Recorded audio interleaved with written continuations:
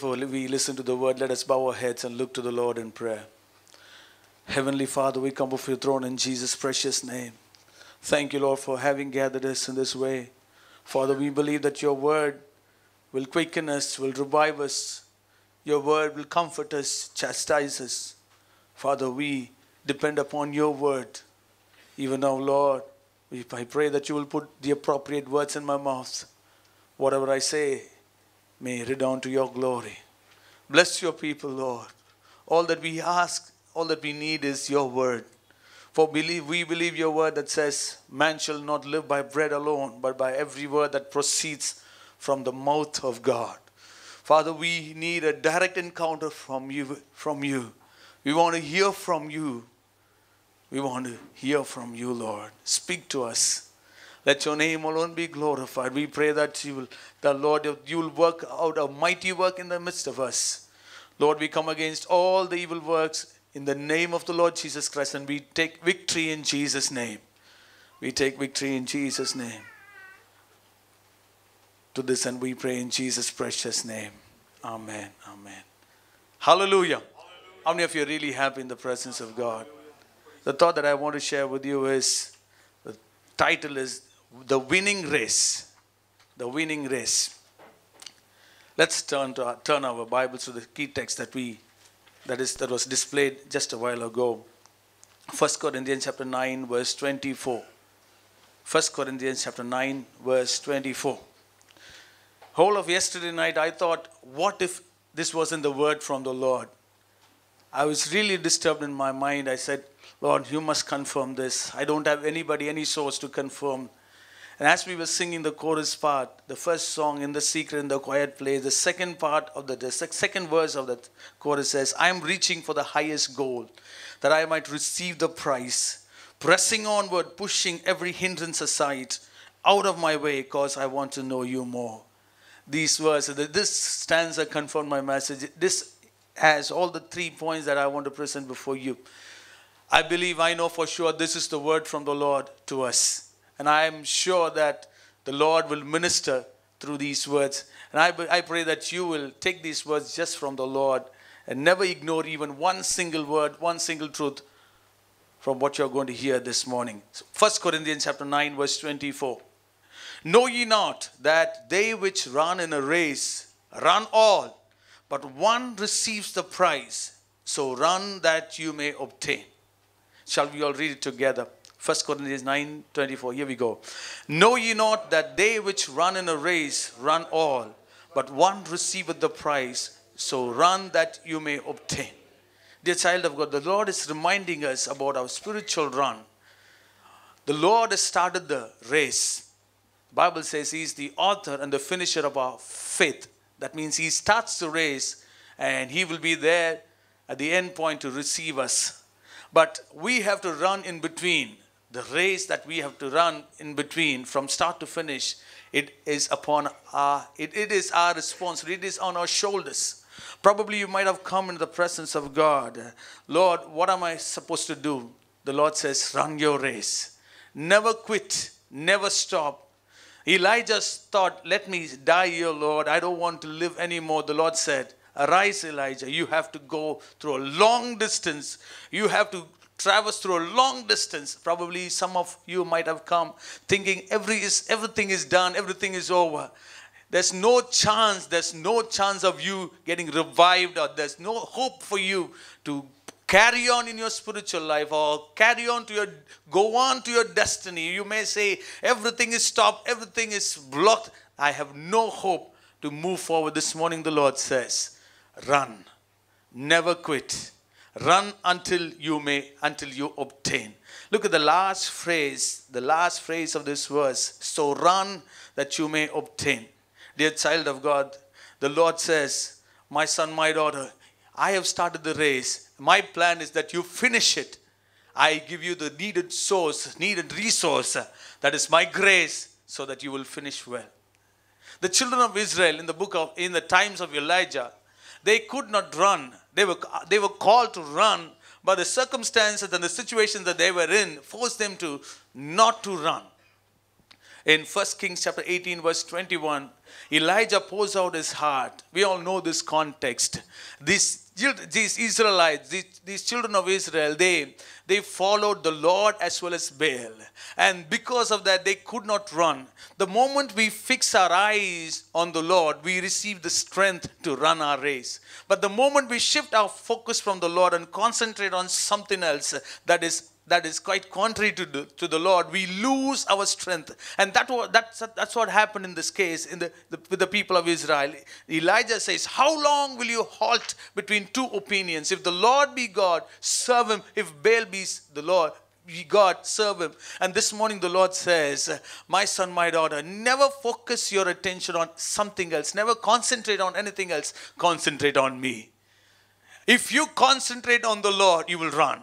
The moment you have two targets or two things right before you, you begin to halt between two opinions. This morning the Lord says, run.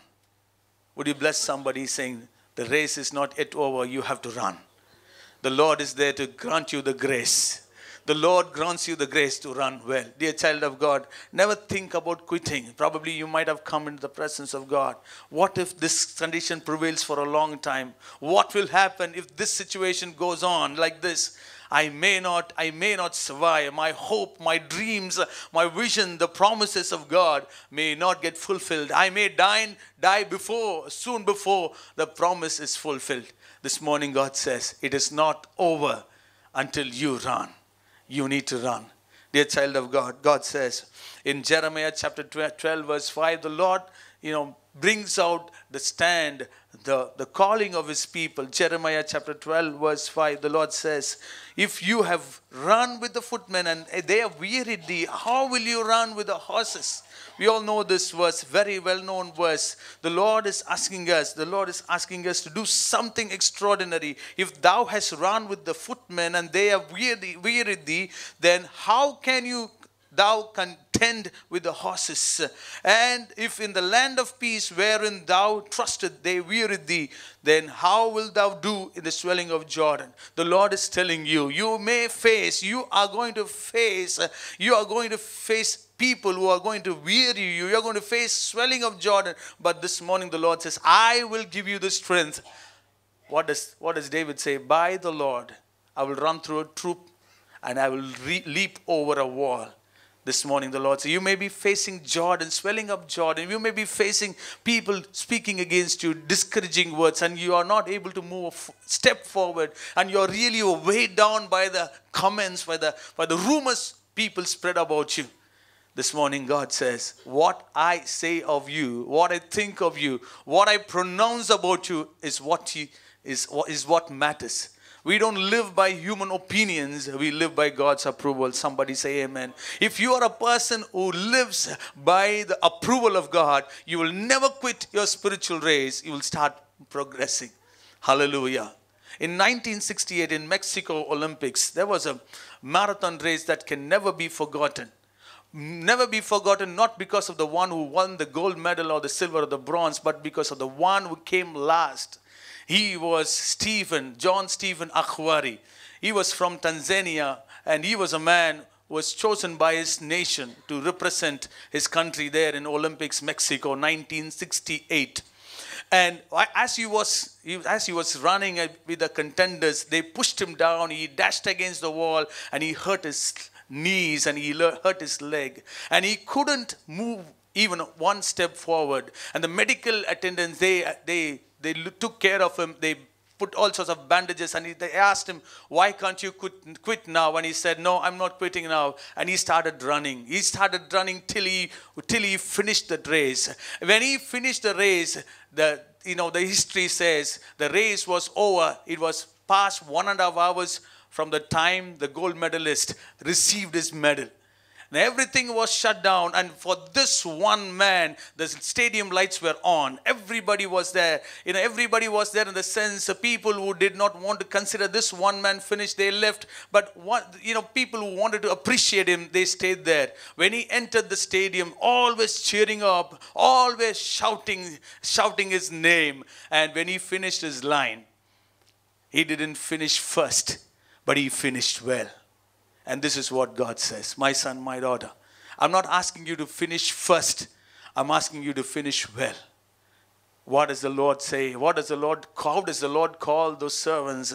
Well done, thou faithful servant. This is what God expects from us. And that man, when he was interviewed by the people, by the reporters, they asked him, why didn't you quit? He said, my country did not send me here 5,000 miles just to end this race. My country sent me here 5,000 miles from my country to finish this race.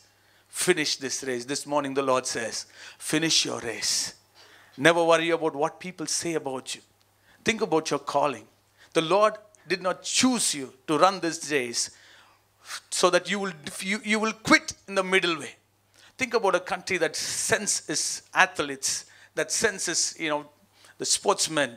They don't choose somebody who is a novice to the sport, a person who doesn't qualify. They pick out the best ones from their country and send them to the Olympics to represent their country. Dear child of God, if God has chosen you, you may be insignificant before others. If God has chosen you, that means He has seen something in you that no one has ever seen. Probably you might have not known anything about you. If you say, brother, I did not choose my God, it was God who chose me, that simply shows that God has seen something potential within you. The Lord has not chosen you for no reason. The Lord has chosen you for something special. The Lord wants you to move ahead, move forward, reach your goal, press on towards your destiny, and claim victory in Jesus' name. How many of you are here to declare, Lord, I will never quit in the middle way? Dear child of God, if you don't consider the way in which you've been called by the Lord, you will surely fall down.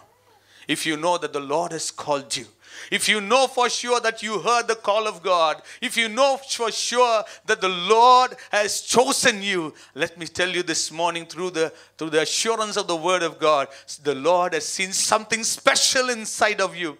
People might have despised you in the past. Maybe you're going through, period of rejection from others. Probably you're going through troublesome times and you're facing struggles all along the way. And this morning God says, I have seen something special in you. This is the greatest privilege. This is the greatest privilege. Dear child of God, God is interested in our end more than our beginning. Somebody say, good start is not important if you don't end well. Somebody say, good start is not important if you don't end well. God wants us to end well. God blows the whistle and starts the race. And He's the one who is going to help us finish and receive us in the final day. Dear child of God, tell the Lord this morning, Lord, I trust your grace.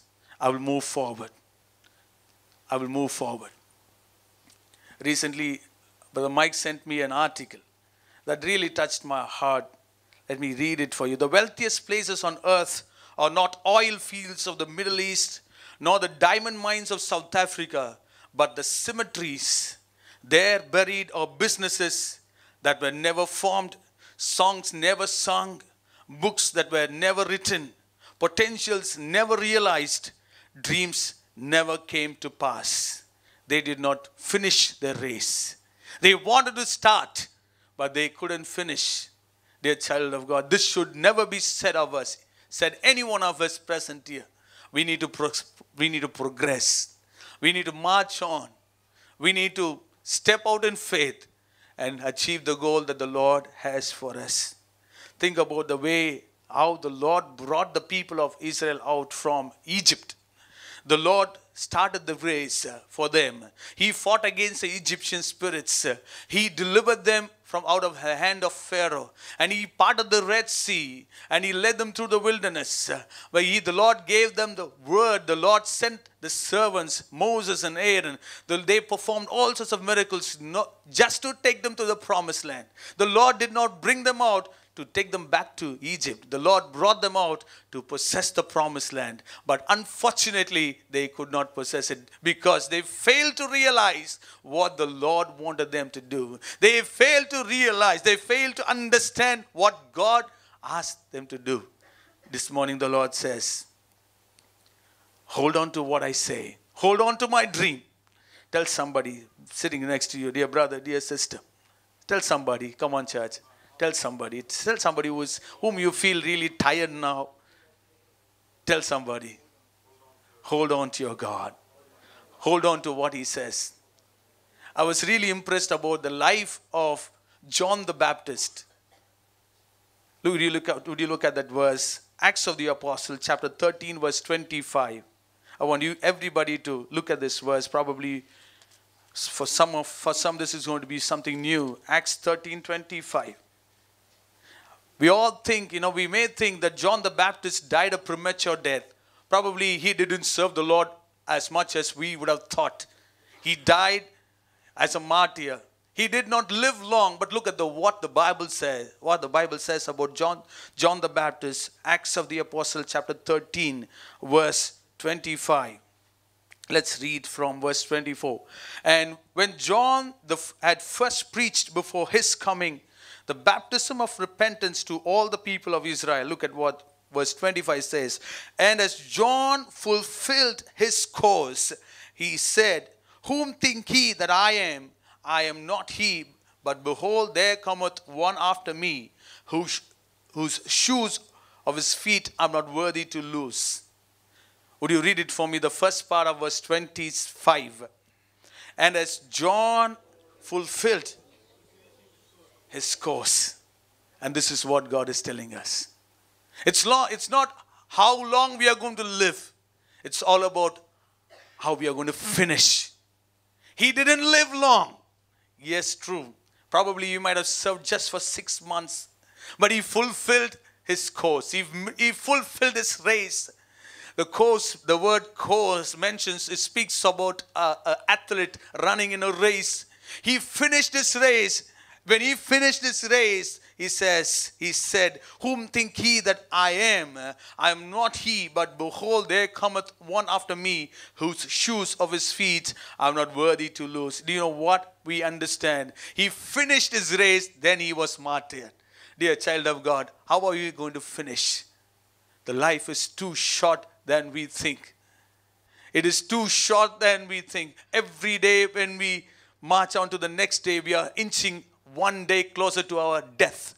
Are we fulfilling the ministry? Are we fulfilling the race? Are we completing the race that the Lord has called us to accomplish? Do you know something? God has a 1 year plan for us, 1 month plan for us, 1 week and 1 day plan for us. He has 1 hour, 1 minute, 1 second plan. Do you know what I say? God has a calendar with him that the calendar, in that calendar, he has appointed certain things that we have to do. And that's the reason why the Lord is behind us every now and then saying, my son, do this, my son, do that. The Lord wakes us up every morning and expecting us to fulfill his will so that we will complete his race. Look at this man, John the Baptist. He did not live long. Probably he died at the age of, just 30 years old. 30 years old, because Jesus fulfilled his, completed his ministry 33.5 years. Just 30 years old young man fulfilling the race that God has asked him. The thing that I want to present before you, it is not how long we live in this world, but how we finish the race that the Lord has asked us to run. How about us? Think about David in the same chapter, Acts of the Apostle, chapter 22. The Lord says, I have found David, the son of Jesse, a man after my own heart, which shall fulfill my will. The Lord says, he shall fulfill my will. Did he really fulfill his will? That is the billion-dollar question. What does the Bible say? In the same chapter, verse 36. Same chapter, verse 36. For David, after he had served his own generation by the will of God, he fell on sleep. Look at verse, this probably the second line of King James Version, chapter 3, verse 36. After he had served his own generation by the will of God. Before he could face his death, before he could close his eyes, before he could breathe his last breath, the Bible says he fulfilled his race. The Lord said he will fulfill, and David fulfilled. The thought is this: before we could close our eyes, before we could breathe our last, we are called to fulfill the race that God has called us. That is the greatest success that you and I can ever face. The greatest success is not building a 3-bedroom bungalow or buying a BMW car. The greatest success in the life of a child of God is fulfilling the will of God. That is the greatest success. How many of us have this desire? Lord, I want to fulfill your will in my life, in my marriage, in my job, in my ministry, in my young life. I want to fulfill your will. Before my time comes, Lord, I want to fulfill. Dear child of God, it will be a pathetic condition if we go to heaven without fulfilling the purpose of God in our lives. Are we fulfilling? Are we running our race? Do you know something? When an athlete runs, everybody in the stadium watches him. Everybody cheers him up when he goes forward. Dear child of God, everyone watches over us. How we conduct, how we walk in this world. The Lord has kept us as his ambassadors. And he has asked us to run the race, exhibiting the nature, his nature through us. And he has made us his representatives. The Lord lived 2,000 years ago, 2,000 years ago, he lived in this world. And he said, I am the light of this world. When he departed from this world, he said, you are the light of this world. You have to run. Show forth the light to the unbelievers, unconverted people. Let them see Christ through us. Let us run the race that God has called us to run. How many of us can tell the Lord, Lord, I decide in your presence to fulfill the race. Complete the race before my last second. Before I don't want to leave this earth without fulfilling your purpose, Lord. How many of us can decide in the presence of God? This morning, Lord, it's not how long I'm going to live. It's how I'm going to finish my race. The purpose that you have for me. The destinies that you want me to achieve. I want to fulfill it, Lord. I want to fulfill it. You know something? For each one of us, the Lord has set a track. It differs from person to person. For John the Baptist, it was just 30 years of lifespan. For David, 70 years. For our Lord Jesus Christ, 33.5 years. For each of the person, that we read, for John the Baptist and David, different lifespans, but they fulfilled. Each of us, God has ordained a separate track. If you are the head of your house, you have a separate track. And the wife of the house, she has a separate track. And the children, they have a separate track. Look at what the Bible says. Hebrews chapter 12, verse 1. The last part. Hebrews 12:1, the last part. Let us run with patience the race that is set before us. That is set. Look at the word set. Each one of us is set a track by the Lord, a track that we need to traverse. What I want to say is never look at others' track. You have your own track. You have to run in that track. It differs from person to person. And that's why the Bible says, that's why Apostle Peter says, make your calling and your election sure. Make your calling and your election. Two different words that Peter uses. One is calling, the other one is election. Calling is general way that the Lord calls, but election is a specific track that we have to run the race, the specific track. And the Bible says, if you do these things, you shall never fail. Look at this verse, 2 Peter chapter 1, verse 10. If you have your Bibles, would you look at that verse? The last phrase of 2 Peter chapter 1, verse 10. Let's read the whole verse. Wherefore, the rather, brethren, give diligence to make your calling and election sure. If you do these things, you shall never fall. You shall never fall in the sense, you shall never be without completing your race. 2 Peter chapter 1, verse 10. If you do these things, you shall never fall. The child of God. The $1 billion question is, are you running in your track? If your calling is Sunday school teacher, stick on to that. If this is my humble belief, if my God has called me to play guitar, He wouldn't ask me on that day when I stand before Him, why you didn't sing. The Lord will say, did you play guitar? That is what I have asked you to do. What I want to say is, the Lord has set a track for us. We have to find it out and run. And the Spirit of God within us always urges us, always positions us in the track that God has set for us. And other people are not our contenders. What is our contender? Before our lifespan, we have to finish the race well. And that is what God expects from us.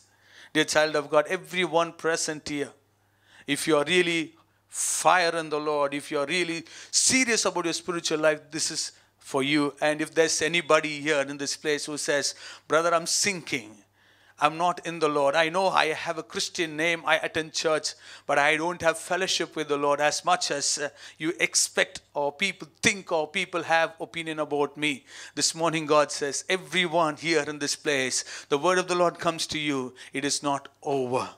The Lord has still faith on you. If you're sitting downstairs, brother, downstairs is only for the elders who cannot climb up, and for parents who have little children. And if you are a youngster, if you have determined to sit down, this is the word from the Lord to you. Never take your spiritual race, casually. Take your spiritual race seriously. Every time you encounter a day, the Lord is giving you a fresh page so that you can fulfill everything that God has for you. If you have not done something in the past, if you have failed to fulfill what the Lord has asked you to fulfill, make haste, fulfill it before the time ends. We do not know how our future is going to be, how our days ahead of us are going to be. But the one thing that the Lord wants to drive into our mind and hearts is, my son, my daughter, finish your race before the time comes. The thought is this: finish your race successfully. The title is the winning race. God has called us to win the race, not to lose it. Not to lose it. I want to share with you 3 thoughts that bless my heart as quickly as possible from this passage in 1 Corinthians chapter 9, verses 24 to 27. Number one, the first point is the focus. The focus. 1 Corinthians 9:24. Number 2, the forego. The forego. Number 3, the faith. The faith that each one of us need to have. Number 1, the focus. How many of us are really attentive while listening to the word? Really attentive. Would you shout amen? Amen. Hallelujah. Bless somebody sitting next to you. You're going to win the race. You're going to win the race. Praise the Lord. Praise the Lord. Number 1, verse 24. Know ye not that they which run in a race run all, but one receiveth the prize. But one receiveth the prize. Praise the Lord. Only one receives the prize. Who is our prize? Who is our prize? I'm asking you, who is our prize? Our Lord Jesus Christ. Our focus should be on the prize. When our focus is on the prize, we will do everything to move towards the finish line. Worldly people, they have their own, focus, the name, the fame, the wealth, the treasures. But to a child of God, to a bride of Christ, the bridegroom, Lord Jesus Christ, is the object of focus. Never change the object of your focus. This is really, really dangerous. This is really, really dangerous. When you change your focus, you will begin to sidetrack, or probably you will begin to come into the track of someone else. People who cross the track, they too have the same mark. We all know in Tokyo Olympics, Shiny Wilson, a brighter prospect for Indian medal position in athletics. She ran that race, but she got disqualified because she did not run in the track that was assigned for her. Nobody knew it until the camera found it out.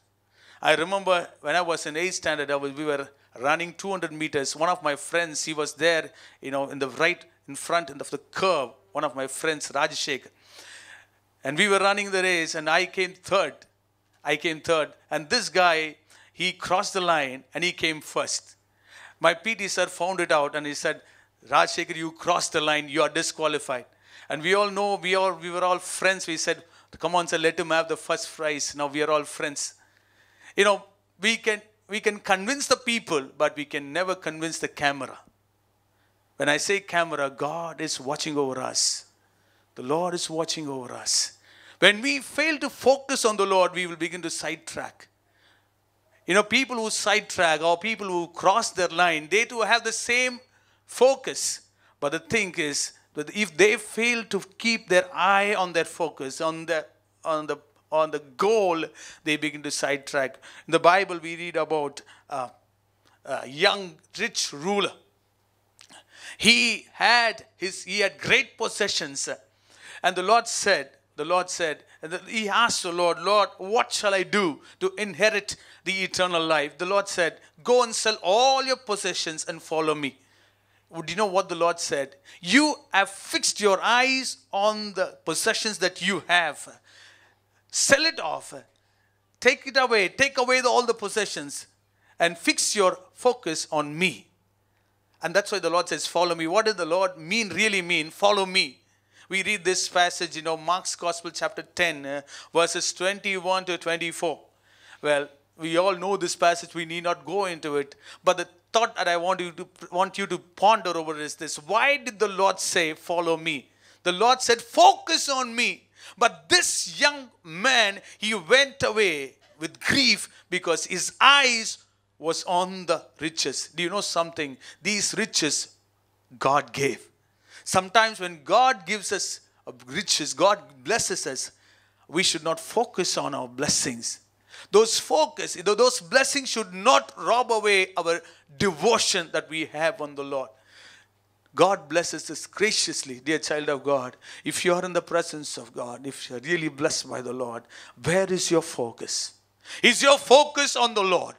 Is your blessing, is your job, is your salary drawing you out away from your time with God, your quiet time with God, with your quiet time with the Bible, with the Word of God?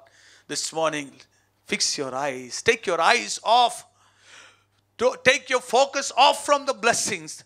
Concentrate on the Lord. If you concentrate on the Lord, taking your eyes off from your job, from your blessings, from your salary, from all the privileges that you can ever enjoy in your life, and focus it, you will run a winning race. This young man, he was given a wonderful opportunity to win the race, but he failed because his focus was not on the Lord, even though the Lord told him, follow me. What did the Lord say? Follow me. Fix your eyes. Fix your focus on me. Dear child of God, probably you heard the Lord calling you. Probably 15, 20 years. Probably you ran that race for probably 10 years, 15 years. But now it is everything is standstill. Everything is over. Right now the Lord gives you a call. Just as how the Lord, encouraged Elijah. Elijah, arise. And you have a race to run. This morning the Lord says, if you have quit running, probably the ministry that the Lord has called you, probably the task that the Lord, probably the burden that the Lord put in you, probably the prophetic utterance that came upon you regarding the ministry that the Lord wanted you to do. Probably, you heard the Lord, you heard the urge, you had the burden within yourself, you had the fire, trying to quench every, distractions in your life. This morning God says, step out in faith. Start once again. I have a plan for you. Focus on me. Never focus on the blessings. Never let your blessings, God-given blessings, deviate you from the focus that God has asked you to focus. Think about Peter. The Lord said, Peter, now you're young. You're going to be old someday. And you will be taken to a place that you don't desire. And the Lord was telling him all these things. Now he sees John, the apostle, coming behind. Now he sidetracks and he says, Lord, what about him? Do you know what the Lord said? Let's read that verse. John's Gospel, chapter 21, verse 22. John's Gospel, chapter 21, verse 22. Jesus saith unto him, if I will that he tarry till I come, what is that to thee? Follow thou me. Do you know what the Lord said? Focus on me. Never focus on your brother. Never even focus on your brother. He is in the Lord. Never try to run his race. Focus on the Lord. Run your race. If you try to focus on John, Peter, if you try to focus on John, you're going to fall. You're not going to finish. Focus on me. The Lord said, follow me. Look at me. Focus on me. An athlete who wants to win the race, his focus is on the destiny, on the goal. The Lord has asked him to, dear child of God, the Lord says, focus on the prize. Focus on the prize. Focus on the, what is, look at what Apostle Paul says, Philippians chapter 3, verse 14. Philippians 3:14. We all know this verse, yet let us turn our Bibles and look at this verse. Philippians 3:14. I press toward the mark for the prize of the high calling of God in Christ Jesus. I press toward the mark for the prize of high calling. He says, I focus toward the mark for the prize of the high calling of God in Christ Jesus. He had, in this Philippians chapter 3, verse 14, he was encountering so many things. He was beaten, he was persecuted. Look at what all he says. Look at what all he says. Verse 7. Philippians chapter 3, verse 7. But what things were gained to me, I counted loss for Christ. Yea, doubtless, I count all things but loss for the excellency of the knowledge of Christ Jesus, my Lord, for whom I have suffered the loss of all things, and do count them but dung, that I may win Christ. Win Christ. Verse 9. And be found in him, not having mine own righteousness, which is of the law, but that which is through the faith of Christ, and the righteousness which is of God by faith, that I may know him, and the power of his resurrection, and the fellowship of his sufferings, being made conformable unto his death, if by any means I might attain unto the resurrection of the dead, not as though I had already attained, either with already perfect, but I follow after, if that I may apprehend that for which also I am apprehended of Christ Jesus. Brethren, I count not myself to have apprehended, but this one thing I do, forgetting those things which are behind, reaching forth unto those things which are before, I press toward the mark of the prize of the high calling of God in Christ Jesus. He says, I have fixed my focus on the prize. Did he win? Did he finish the race? What did he say? What did he say in 2 Timothy chapter 4? I fought a good fight. I have finished my course, kept my faith. He finished well. All because he focused his focus. Hallelujah. Dear child of God, focus on the Lord. Focus on the prize. The enemy is all out to distract you, deviate you from your vision, from your dream, from the ministry that the Lord has asked you to do, from the task that God has ordained for you. Focus on your goal. Focus on your goal. Focus on your goal. How many of us are willing to focus our eyes on the Lord? The prize. How many of us? I wish everyone here, present here, decides, Lord, I stop giving all these unwanted excuses. I focus on my race. Let me continue, Lord. Run well and finish well. Let me focus on you. Think about the way, how Jesus focused. How Jesus focused. Hebrews chapter 12. Hebrews chapter 12. Verse 2. Hebrews 12. Look at how Jesus focused. Hebrews 12:2. Looking unto Jesus, the author and the finisher of our faith, who for the joy that was set before him endured the cross. Looking unto Jesus, the author and the finisher of our faith, who for the joy that was set before him endured the cross. Look at the focus of Jesus, who for the joy that was set before him. What was the joy? What was the joy? Yes, the salvation, our salvation. Any other answer? What was the joy that was set before him? The bride of Christ, his bride. But actually, do you know what was before him? The cross was before him. That's what the Bible says. Who for the joy that was set before him endured the cross. The cross was before him, but he did not set his eyes on the cross. He set his eyes on the bride, the salvation of souls, your salvation and my salvation. Look at the focus. That for this reason Jesus came into this world.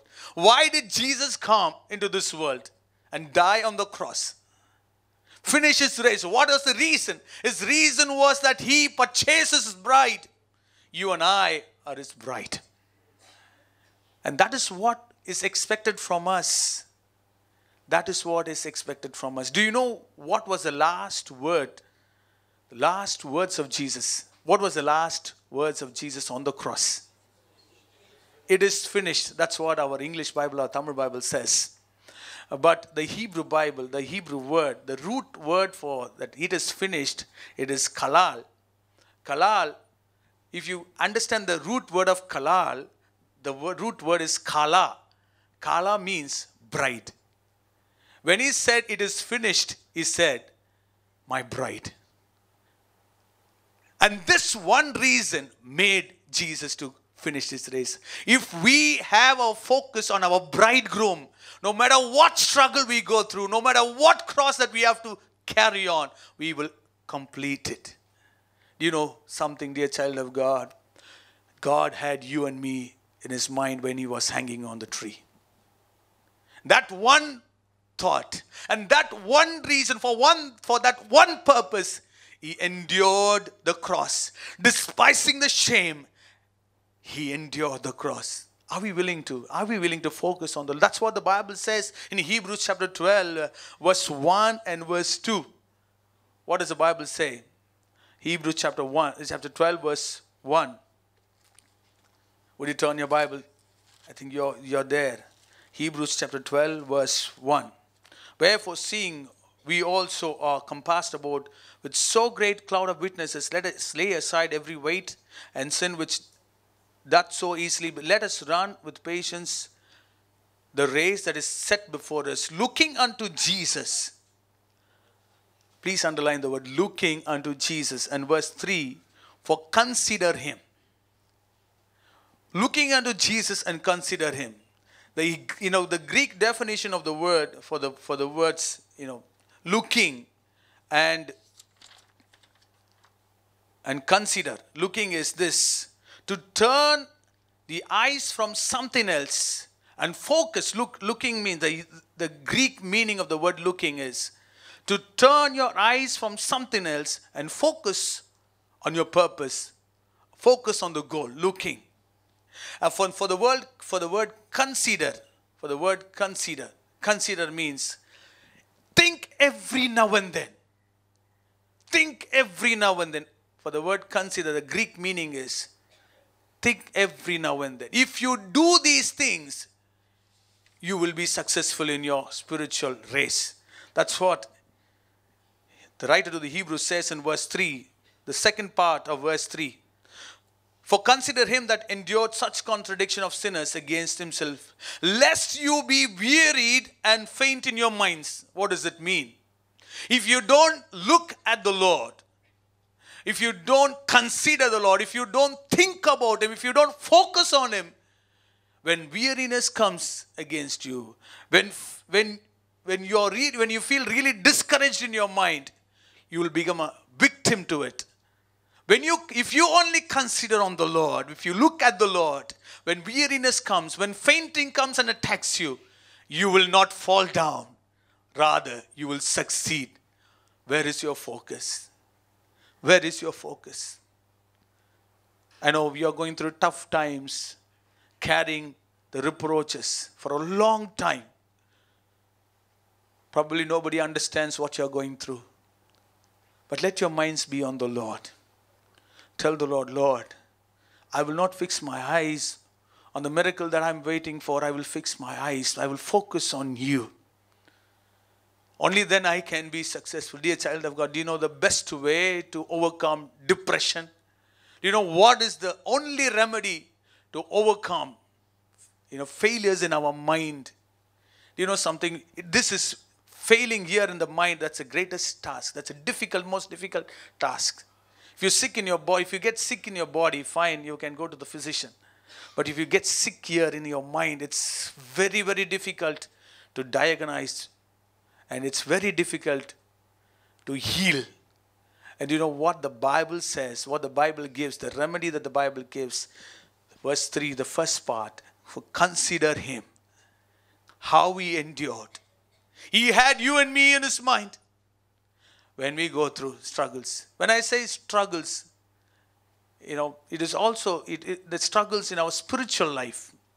And the enemy tries to entice us with so many things. Unwanted things. Trying to distract us from the focus. We need to have in our mind, Lord, you had me in your mind. You also had me in your words. The last ever word spoken on the cross. I will also have you in my mind. At any cost, Lord, I will focus on you. I will focus on you. I will focus on you. How many of us can tell the Lord, I will focus on the Lord? Think about this thing. I may be repeating, never mind. He had you and me. The cross was before me, but he ignored it. His focus was the bride. Probably that is what is expected from us. I wouldn't say probably, that is the only thing that God wants us to do. Ignore all the other things. Focus on your bridegroom. You will finish your race. The second thought is this. The forego. The forego. Verse 25. 1 Corinthians chapter 9 verse 25. And every man that striveth for the mastery is temperate in all things. Now they do it to obtain a corruptible crown, but we an incorruptible. Shall we all read it together? Shall we all? When you read, let at least 2 or 3 people should hear what you read. Read it as loud as possible so that you can wake up a person sitting next to you. 1 Corinthians 9:25. Here we go. And every man that striveth for the mastery is temperate in all things. Now they do it to obtain a corruptible crown, but we an incorruptible. Forego is the immediate step next to focus on the Lord. Foregoing means to eliminate anything and everything that stops us from attaining the prize. That's why the Bible says, every man that striveth for the mastery is temperate. For the word temperate, I use the word forego. Foregoing means, in our mind. It starts with our mind. And it carries on. It goes to the next step with our actions. For every outside victory, there should be inside victory. When I say inside victory, when we take victory in our mind, in our spirit, we can take victory outside. And people who are temperate, people who have self-control, they can be successful. And they will be running a winning race. The Lord is telling us, forego every unwanted thing. Be temperate. The greatest enemy that David faced in all his life wasn't Goliath, whom all feared, but his own, self-control, to which he lost miserably. Self-control is one of the aspect of the fruit of the Spirit That's what we find in Galatians chapter 5, verses 22. Verses 22, verses 22, 23. If you count or if you list out the attributes of the fruit of the Spirit, love, joy, peace, long suffering, at the end, at the bottom, this temperance comes as the summation of all those that is mentioned from 1 to 8. The result of all those 1 to 8 is temperance. The ninth one is temperance, self-control.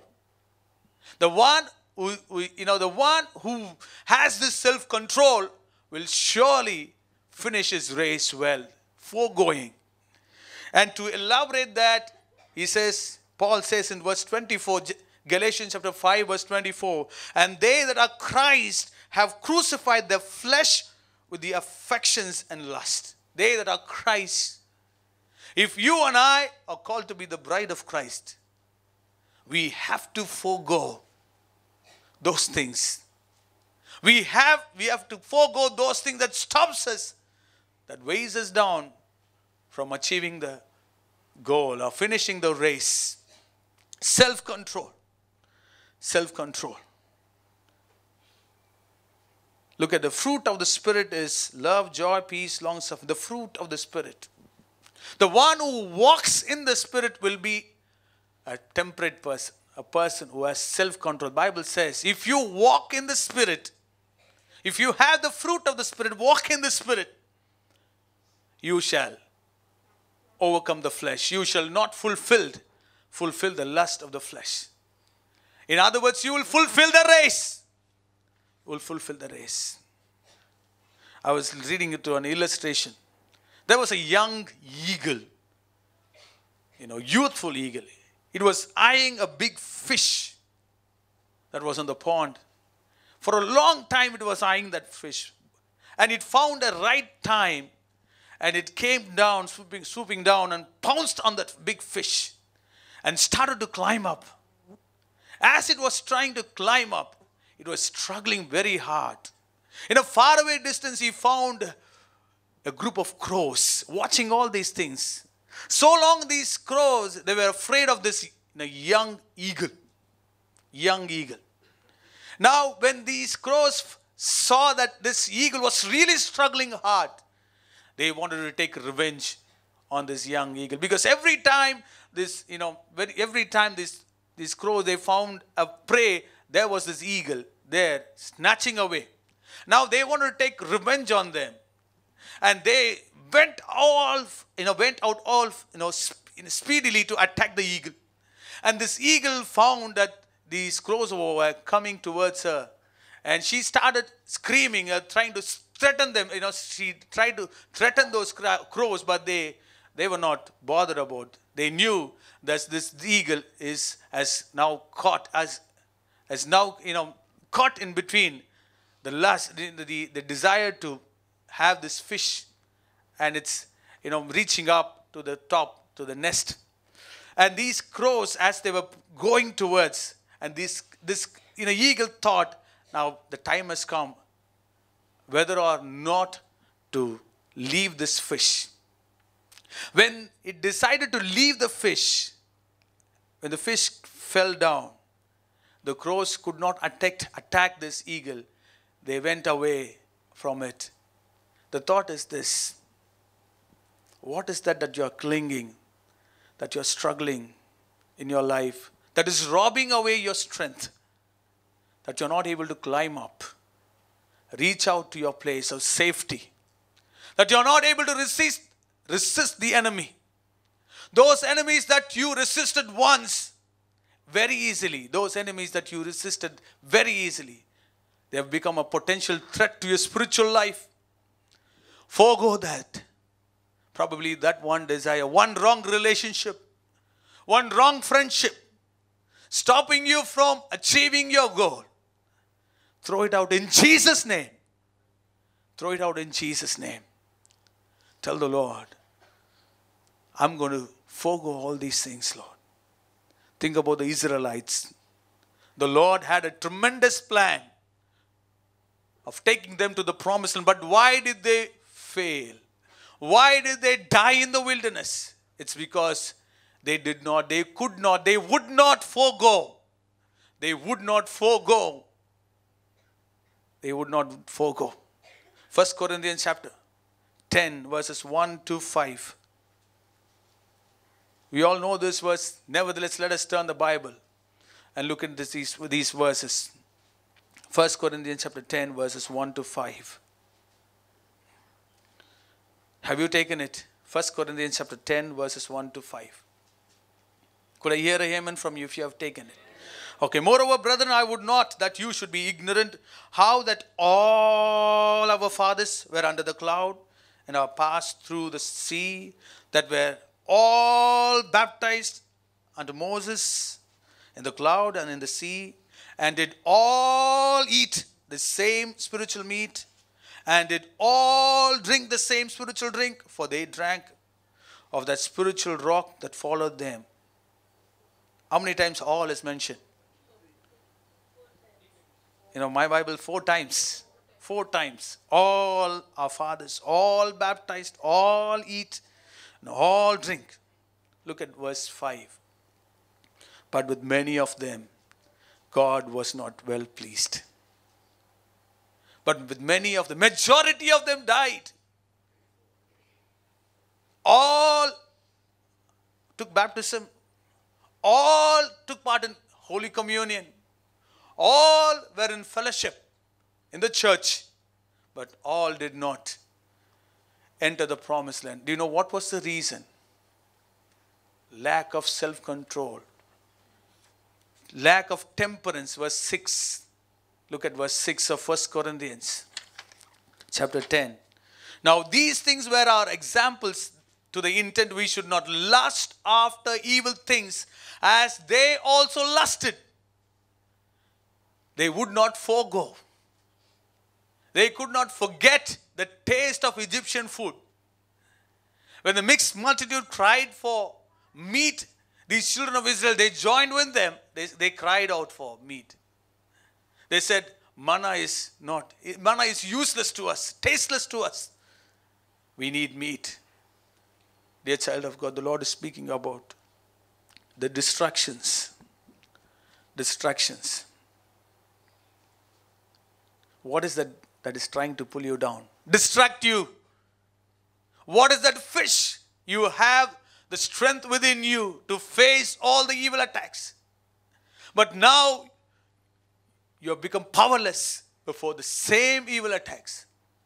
What is the reason? Are you holding on to that fish? Your own desire, your own plan, your own self-will. Your self-will is against your purpose. Your self-will is the reason for your lust.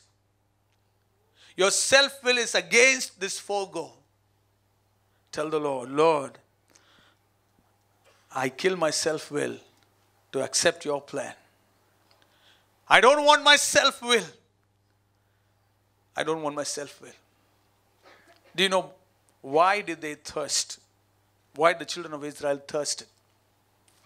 The quails that they ate, the experience made them to thirst. The Lord gave them manna. One of the Bible scholars writes like this: when during the noon time, the manna becomes semi-solid food that quenched their thirst. Morning they ate manna, afternoon manna, and night manna. The Bible says in Psalm 105 verse 40, the people asked, and he brought quails and satisfied them with the bread of heaven. Quails did not satisfy them, but the bread of heaven, manna, satisfied them. Quails was their self-will. If you look at the book of Leviticus and when you find out the list of the birds, animals that one should eat and one should not eat, you can never find this quail there in that list. Quail is is a bird that doesn't come under good list or the bad list. Neutral, something that is neutral.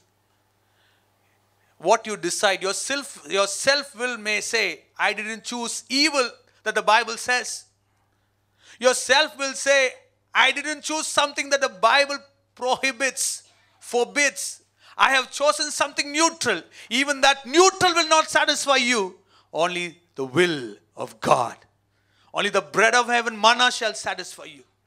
Your self-will is against this forego. And if you don't have this temperance, you cannot finish well.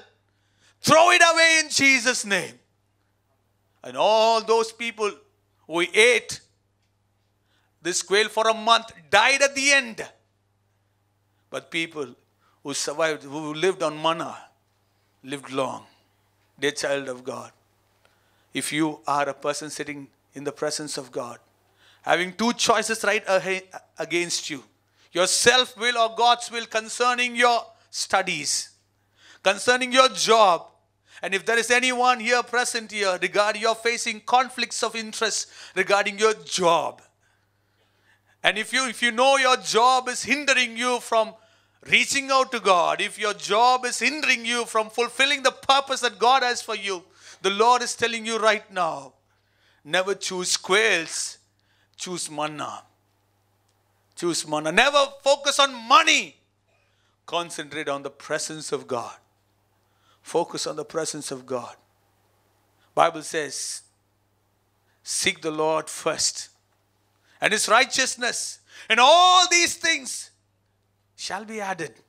The only thing that we need to focus, the only thing that we need to concentrate, if there's one thing that we need to forego all other things, it is the price. It is the price. Canaan-bound people were buried in the wilderness. Galatian church, they started in the spirit. They ended in flesh. And Paul pours out his heart. In chapter 3, verse 3. Galatians chapter 3, verse 3. Are you so foolish, having begun in spirit? And are ye now made perfect by the flesh? You did run well. Chapter 5, verse 7. You did run well. Who hindered you that you should not obey the truth? Disobedience to the truth alone is the fuel. Disobedience to the truth alone is the fuel that helps your ruin. Obedience to the word of God grants us the strength to overcome every temptation, to forego every distraction, to be temperate, to have self-control. It's in 2 Timothy chapter 2, verse 3. 2 Timothy chapter 2, verse 3 and verse 5. Therefore, endure hardness as a good soldier of Jesus Christ. No man that warreth entangleth himself with the affairs of this life, that he may please him who hath chosen him to be a soldier. No man that warreth entangleth himself. He doesn't get into addiction. He doesn't get into lust. He has self-control. How does he have this self-control? Verse 5. If a man also strive for masteries, yet is he not crowned except he strive. What is the last word? Lawfully. Lawfully. Paul says, if you fight according to the word of God, you will not get disqualified. You will not disqualify. All that you need in your life is the word. When I say word, sometimes the word is directly opposite to our self-will. We need to throw away self-will. If you want to win, be temperate in all things. Be temperate in all things. Be temperate in all things. In all things. Why is that? Why should we be temperate in all things? Paul gives us a wonderful explanation. The last part of verse 25. 1 Corinthians 9:25. 1 Corinthians chapter 9:20. Why should we be temperate in all things? Shall we all read this verse? Could I get your permission? Praise the Lord. 1 Corinthians 9:25. And every man that striveth for the mastery is temperate in all things. Now they do it to obtain a corruptible crown, but we an incorruptible. Why am I foregoing all these things? Worldly lusts. Because I am heavenly bound. I am spiritually minded person. I am not earthly person. I am fighting this fight. I am foregoing all these things so that I will inherit a crown that is incorruptible. Incorruptible. Do you know who will have a heart to forego all these things? Only a person who is spiritually minded. What did Esau say? What can this birthright do to me? He had spiritual blessing with him. He despised the birthright. Why? He was not careful about his spiritual life. He wasn't bothered about eternal things. Why are we temperate in all these things? In all. Why are we temperate in all? Because we are spiritually minded. This earthly life is temporary. There's a life beyond. Eternal life. Dear child of God, I'm urged by the Lord to tell you, never forfeit heaven for few lusts, for few pleasures of sin. Never forfeit your bridegroom. Never lose your spiritual life. The Lord has shed His precious blood. And He gave His life to redeem you and me.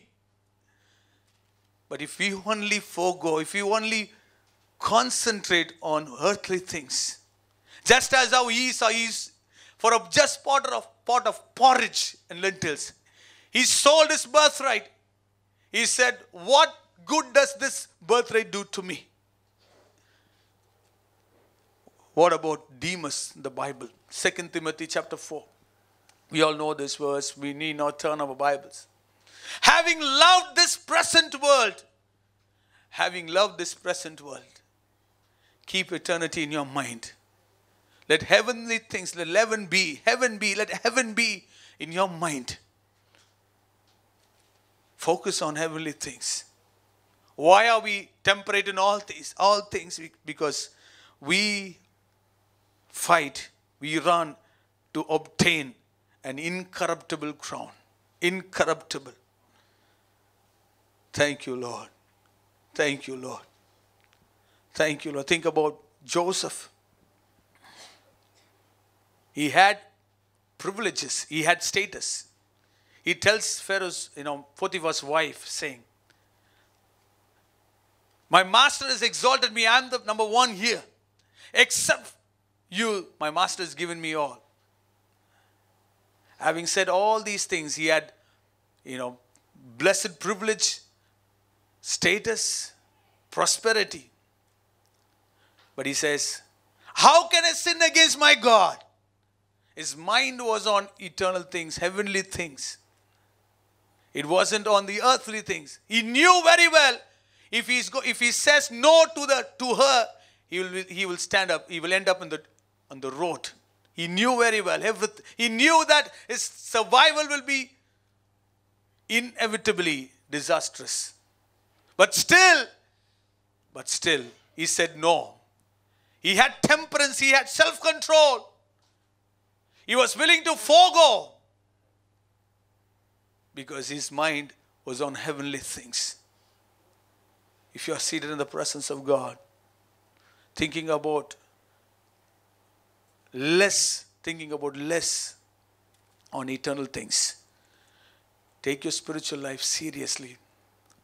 Don't be like Demas. Don't be like Esau. Both had wonderful privileges. To be with Apostle Paul, to be trained under Apostle Paul, that was the greatest thing. That was the greatest privilege, but this man lost. He lost for having loved the present world, not on the eternal. He did not concentrate on the eternal things. May the Lord help us. May the Lord help us. Thank you, Lord. Thank you, Lord. Thank you, Lord. Forgo. Forgo. What is that is holding you? I'm led by, I'm urged within me to spend few minutes on this thought. Forgo for God. Throw it away in Jesus' name. Dear young boy, young girl, if something is trying to distract you, throw it away in Jesus' name. Be it a relationship, be it a friendship, be it anything, throw it away in Jesus' name. That stops you from achieving your success. Say, Lord, I love you more than all these things. I need you. I need your purpose. I want to fulfill your purpose. If you have grudge against anyone, in the presence of God, throw it away in Jesus' name. Tell the Lord, Lord, I will bless that person. I will do good to that person. I will never have any grudge against anyone. I will throw it away in Jesus' name. Start to bless that person. Be free from all these things.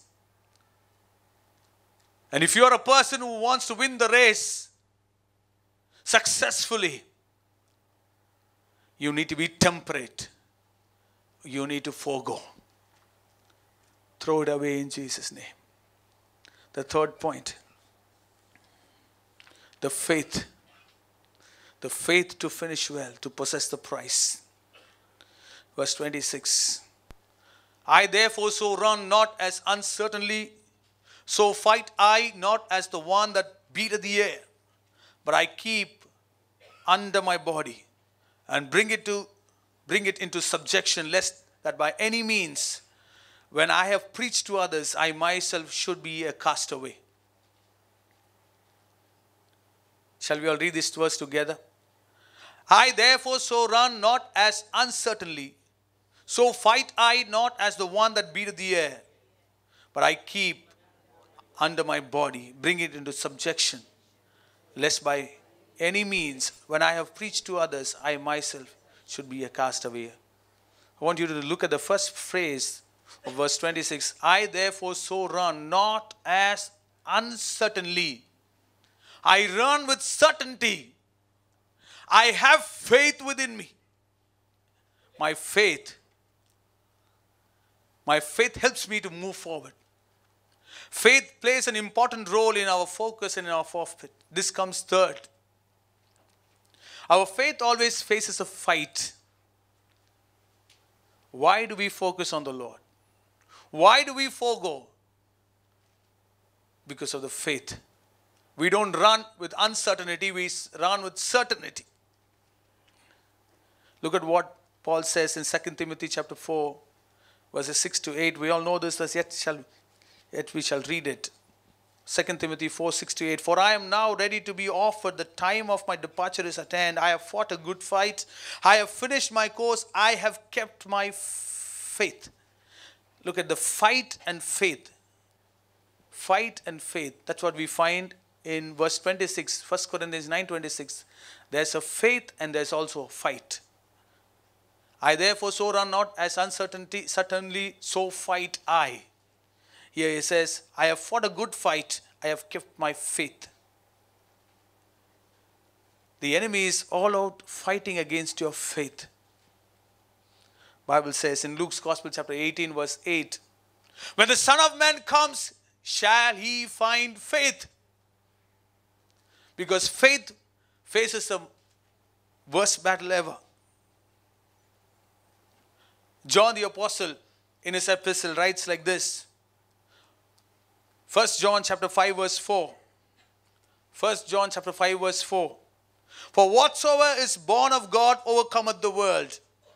This is the victory that overcometh the world, even our faith. Our faith experiences a victory. That means it encounters a fight and it overcomes that fight and it becomes victorious. Dear child of God. The enemy is working out, putting all sorts of doubts in your mind.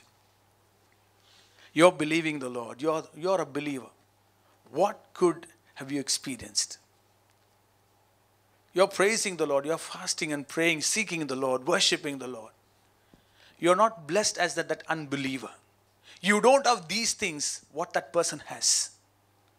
He doesn't seek the Lord. He doesn't worship the Lord. He doesn't focus on the Lord. He doesn't forego for the Lord. But still he has all those things. But you are struggling hard even to find, even to achieve, even to have 1% of what that person has. You're in a rented house. You're still struggling. Never give room to all those things. Probably you may say, in the body of Christ, in the church, that person is growing up very well, but I am not. What's the point? What's the big deal in praying to God, spending time with the Word? Never give room to these discouraging words. The enemy is trying to attack your faith.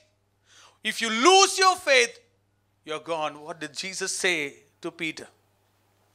Peter, Satan has asked me permission to sift you, but I have prayed that your faith fail not. The Lord God who has called you is faithful. Do you know something? Your survival here, your presence here in this place, that is the greatest testimony of God's power and God's sovereign authority. Had anyone gone through the path that you are going through or you have gone through, probably they wouldn't be here, or probably they would be in a mental asylum. You have faced hardest crisis, worstest storm, the worst storm ever in your life. Now the enemy tries to attack your faith. The enemy may say, you have all sorts of qualification, but you're not moving even an inch forward. You have all sorts of abilities, but those people who don't have are climbing up much sooner than they expect. But you're still far behind. Never give room to all these things. Let not your faith waver. He says, I therefore so run not as uncertainly. I have a hope. I have a hope. David ran into the troop. He ran before Goliath. Why? He knew that there was a cause. He had the faith on the Lord that there was a cause. There was a cause. How many of you are listening to the word? Dear child of God, never give room to doubt in your mind. It is not over until the Lord says it is over. It is not what you decide of you about your future. Tell the Lord, Lord, I believe you. I believe your word. If the Lord says, if you hear the Lord speaking to you, my son, I'm going to bless you. That means you have a future. If you hear the Lord speaking to you, I'm going to use you. Bright days are ahead of you. Never think about your lost strength, lost days. Probably you may face the weakness of your old age. But still you're hearing, but even now you're hearing the Lord speaking to you. I'm going to use you. I have chosen you. My purpose is not fulfilled yet. Stick on to the word of the Lord. Have faith. Faith to persevere. Faith to persevere. And adding to this faith, one thing that touched my heart from this verse is this. He says, with this faith, he says in verse 27, I keep under my body and bring it to subjection. Faith and purity always go hand in hand when it comes to experiencing miracle and wonders in our lives. He had faith and he also kept his body. Bible says, I keep under my body. I buffet it. Faith and purity leads to success. Number one, focus. Number two, foregoing. Number three, faith. Faith with purity. That is what is important. In 1 Samuel chapter 4, I'm going to close. My time is up. 1 Samuel chapter 4, we read about an incident. Israel, they were against the Philistines. And these Israelites, just to boost their confidence, to have faith, they bring the Ark of the Covenant into the battleground. When the enemy heard the loud noise because they brought the ark into the camp, they thought to themselves, why are they shouting? And they come to know that the Ark of the Covenant has come in the midst of the battleground. Now their faith is high. They have the faith. But they were defeated terribly. They faced the worst defeat. And the worst of all, the Ark of the Covenant was captured by the Philistines. Why? They had the faith, but they failed. Why? They had the faith, but they could not complete the race. Why? The reason was there was no purity. There was no purity.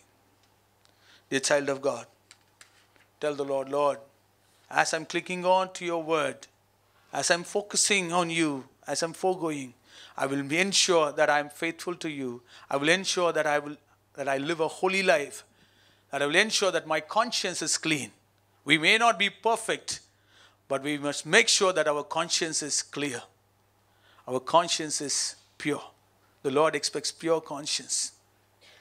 God expects pure conscience. Bible says in Jude chapter 1 verse 20, beloved brother, building up yourselves on your most holy faith. It's not ordinary faith, it's holy faith. It's holy faith. Job, he believed his God, but he kept himself from sinning against the Lord with his lips. And that's the reason why he finished his race well. That's the reason why he was successful. Dear child of God, never give in to any presumptuous sin. Never give room to any sin, any secret faults. Never give room to any great transgressions. It all starts with error, small error. Never give room to all these things.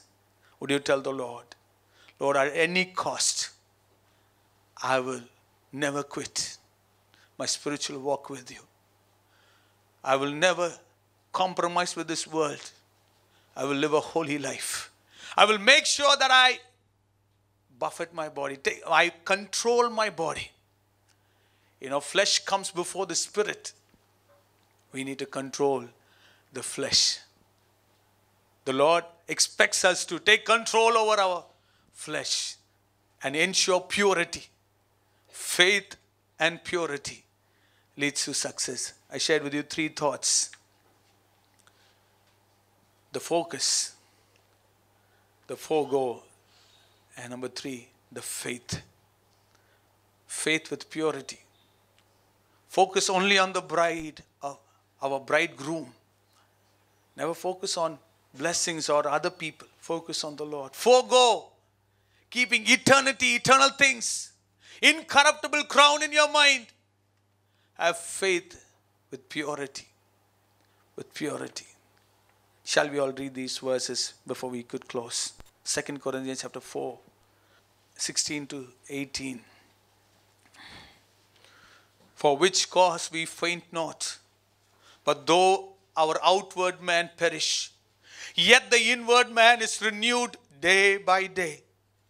For our light affliction, which is but for a moment, worketh for us a far more exceeding and eternal weight of glory.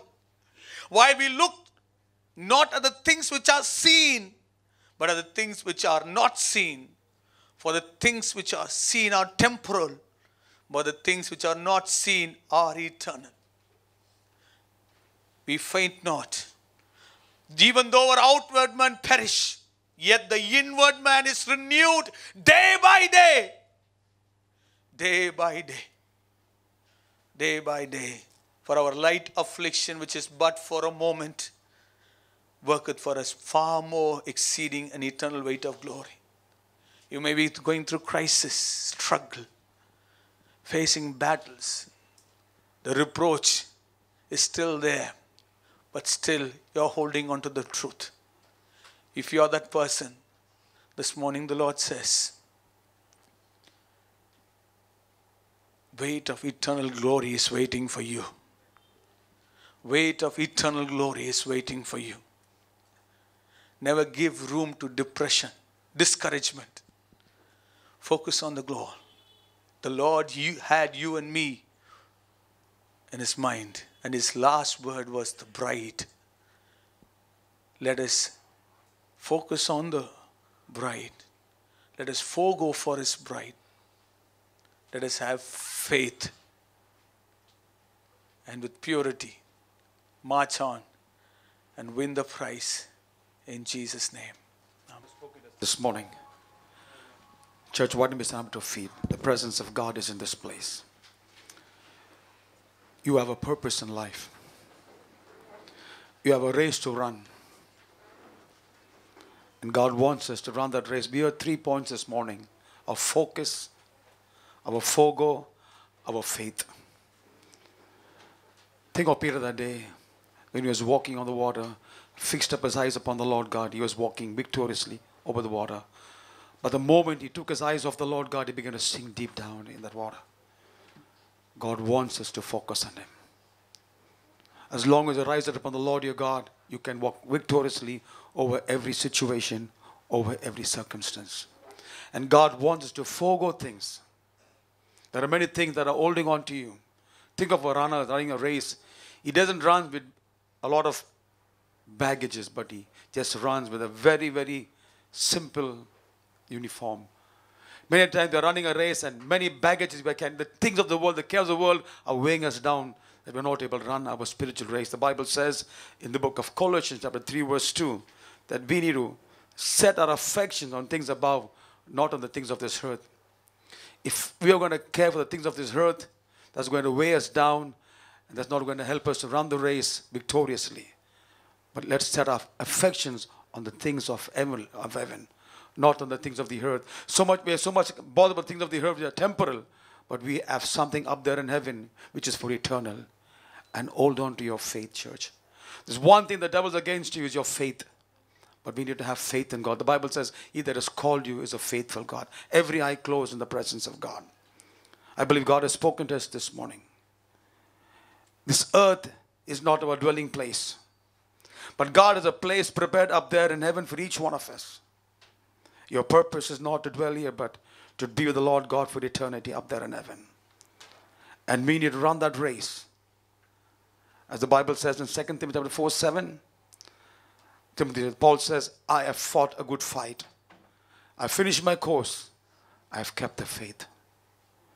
Can you say, as Apostle Paul said, I fought a good fight. I finished my course. I've kept my faith. For I know one thing. I have a place up there in heaven. My dear brother, sister. God has gone before us to prepare a place for each one of us. You start the race. It's up to you to run the race and endure to the end all the hardships that you are going through. As we heard this morning, a light affliction for weight of glory. Press on in faith, for God is waiting there. Press on. Keep pressing on. For God is waiting for each one of us there to receive us up there in glory. But I need to run my race with all endurance, looking unto Jesus, the author and the finisher of my faith. Forgo things that are holding on to you and hold on to the faith that God has given you. You can be assured that if I close my eyes here on earth, I will open up my eyes there with God for eternity. Keep pressing on, for God is on the other side of faith. Remember, God is on the other side of faith. Let's run our race looking unto Him, foregoing everything that is holding us from running our race, and put our faith and trust in a God who is a faithful God. The Bible says the one who has called you is faithful. Run the race that you may win. God has not called us to falter and fail, but God has called us to win the race, and we can win the race when we have Jesus with us, as long as our eyes are fixed upon the Lord your God. So take a decision this morning, church. Focus on the Lord your God. Forgo things that are holding on to you, and have faith in a God who is so faithful. You can be assured that you will win the race that God has set before us, because we have a lively hope in Christ Jesus. Thank you, Lord. shall we pray. Heavenly Father, we just want to thank and praise you this morning. We thank you for this wonderful time of fellowship, God. Come into your presence to worship you, to listen to your word, Father. And we thank you for speaking to each one of us this morning in a very personal way. We know one thing, God, you have a race that is set before us. And we know one thing, that we have a goal that is set before us. Help us to endure while we run this race, God. All that we need is your help. Because we do acknowledge one thing, God, without you we cannot do anything, oh Father. All that we need is your presence. And help us, Lord, to take delight in your presence and to run the race, God, with you. Hallelujah. Because it is you, God, who will enable us to complete the race that you have begun for each one of us.